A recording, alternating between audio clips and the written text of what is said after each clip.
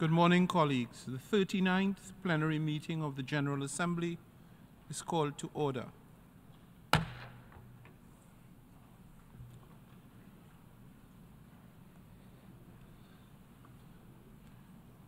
Before we proceed to consider the items on our agenda for this morning, it is my sad duty to pay tribute to the memory of His Excellency Samuel Rudolph Insanally, President of the 48th session of the General Assembly, who passed away on 26 November 2023. On behalf of the General Assembly, I should like to convey our deepest condolences to the government and people of Guyana and to the bereaved family of Mr. Insanally. I now invite representatives to stand and observe a minute of silence in tribute to the memory of His Excellency Samuel Rudolph Insanally, former President of the General Assembly.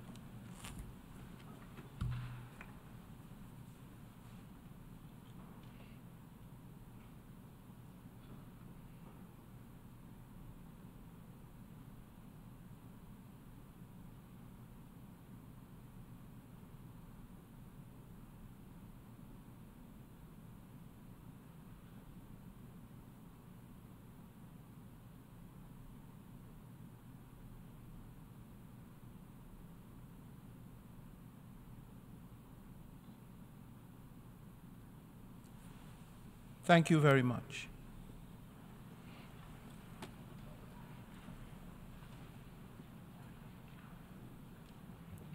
The General Assembly will consider Agenda Item 35, entitled Question of Palestine.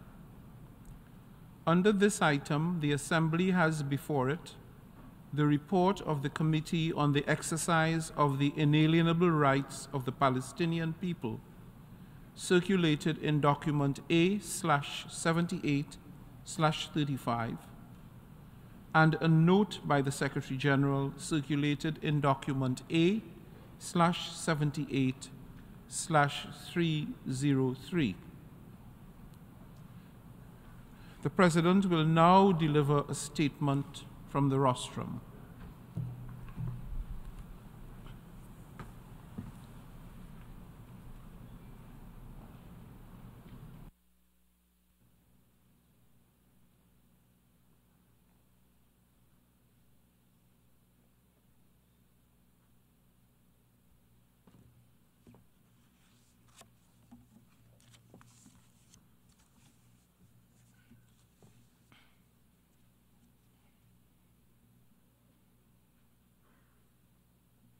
Honorable Ministers,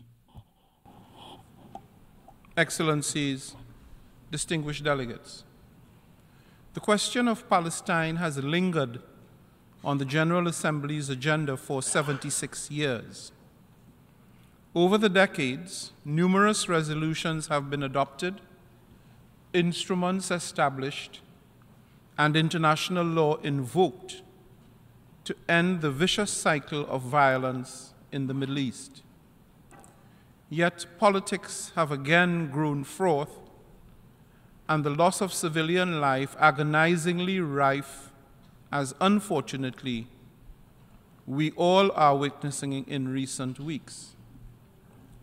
The horrifyingly lethal attacks by Hamas on 7th October has deepened the divisions, while Israel's response in placing Gaza under siege has only hastened the urgency to achieve a peaceful and just solution to the situation in the region for a secure and better future for the peoples of the region, in which Israelis and Palestinians live side by side in peace and security within internationally agreed borders.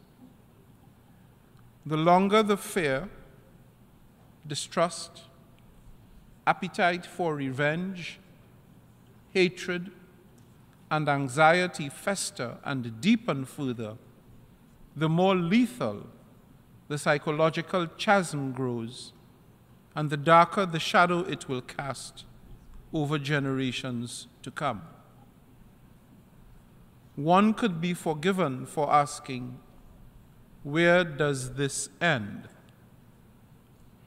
Excellencies, it is time to acknowledge that the divisions we perpetuate in this hall are deeply connected to the hopelessness that millions will inevitably feel outside these walls. Should we continue to fail in finding common ground, to engage with each other respectfully and in good faith, and to gain traction towards better outcomes? Sustained security and stability in the Middle East cannot and will not be achieved without a just, lasting, and comprehensive peace. The only viable way to break the endless cycle of conflict, violence, and mutual pain and suffering is through a two-state solution in line with the relevant United Nations General Assembly resolutions.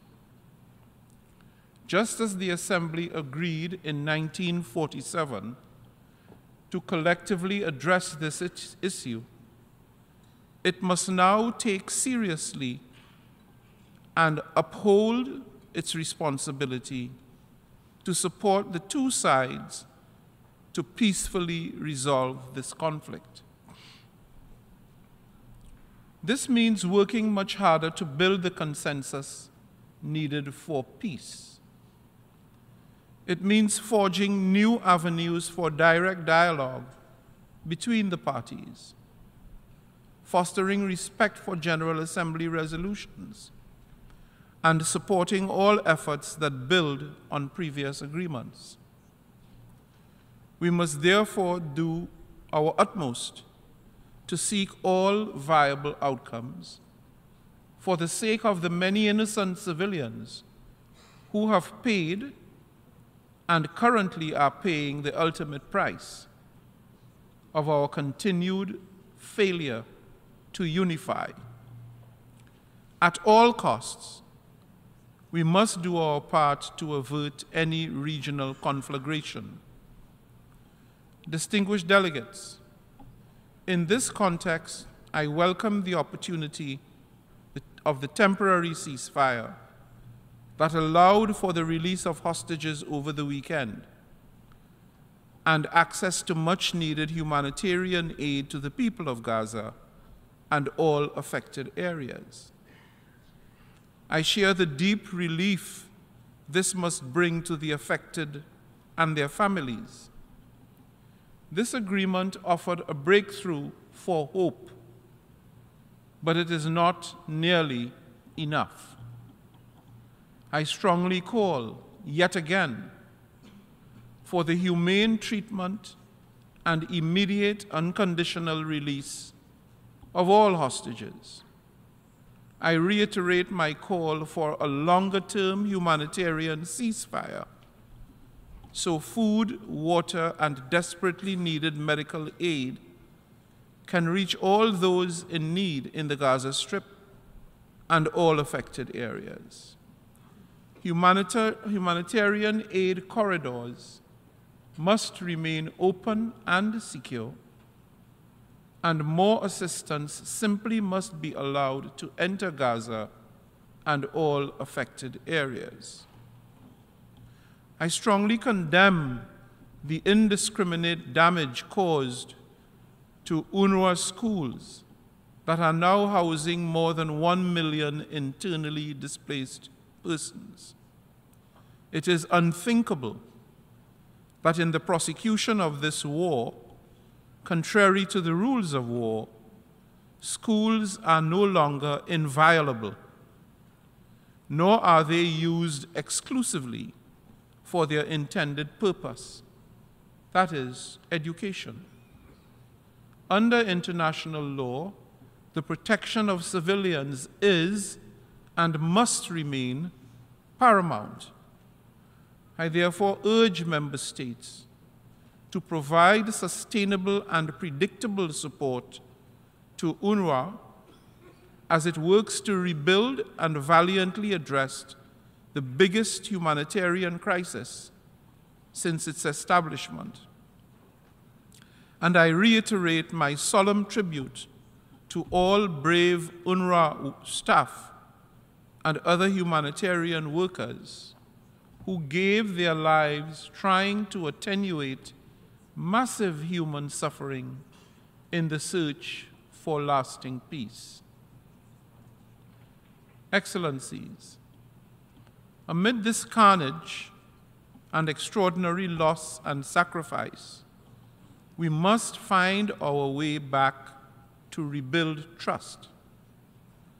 Trust that the words of the Universal Declaration of Human Rights, that all human beings are born free and equal, that all deserve a life free from fear and want, and not written in vain.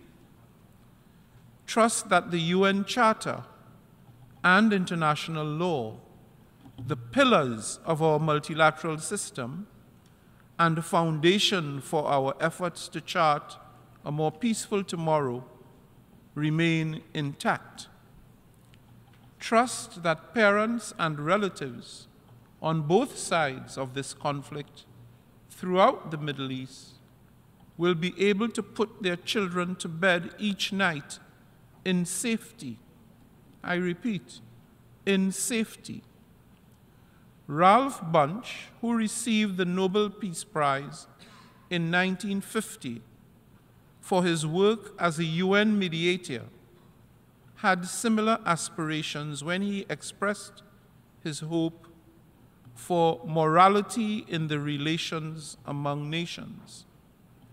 I reiterate in his words that there be in our time, at long last, a world at peace in which we, the people, may for once begin to make full use of the great good that is in us, unquote. As President of the General Assembly, I remain at your service should any nation or leader desire my assistance in facilitating dialogue towards this end. I thank you.